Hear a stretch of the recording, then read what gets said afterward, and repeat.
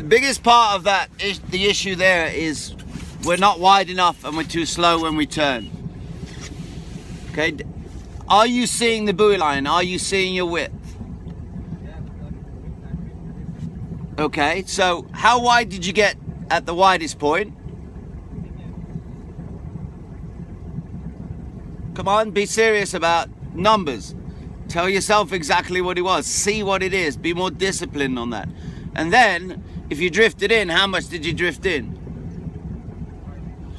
We can't allow that. Because if you keep allowing yourself to wait and drift in, not only is it the wrong angle and the pendulum's short and all the other stuff in the course is wrong, you don't adjust the boat the next time. You won't, by forcing yourself to turn before drifting in, you'll miss the gate by 4 meters and then you go, you know what, I really do need to move the boat. You see how that works? And you got to be doing all that here in training and not waiting until you get to a tournament. So you got to force yourself to be disciplined on the widths and the drifting in.